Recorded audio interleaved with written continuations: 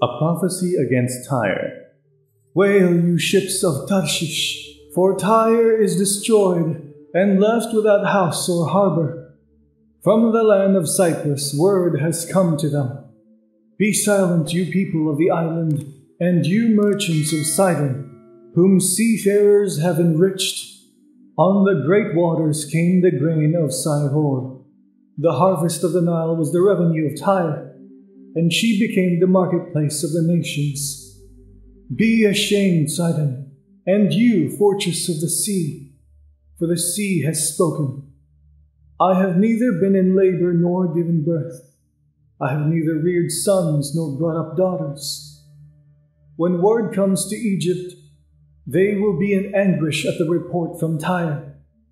Cross over to Tarshish. Wail, you people of the island.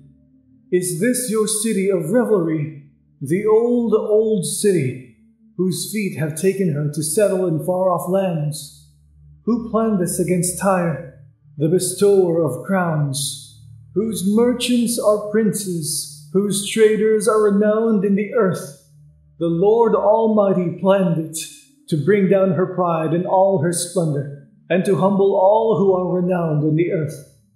Till your land as they do along the Nile, daughter Tarshish, for you no longer have a harbor. The Lord has stretched out his hand over the sea, and made its kingdom tremble. He has given an order concerning Phoenicia, that her fortresses be destroyed.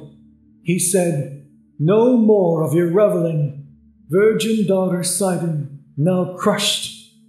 Up, cross over to Cyprus. Even there you will find no rest. Look at the land of the Babylonians, this people that is now of no account. The Assyrians have made it a place for desert creatures. They raised up their siege towers. They stripped its fortresses bare, and turned it into a ruin. Wail, you ships of Tarshish, your fortress is destroyed. At that time Tyre will be forgotten for 70 years. The span of a king's life. But at the end of these 70 years, it will happen to Tyre. It will happen to Tyre as in the song of the prostitute. Take up a harp, walk through the city, you forgotten prostitute. Play the harp well, sing many a song, so that you will be remembered. At the end of 70 years, the Lord will deal with Tyre.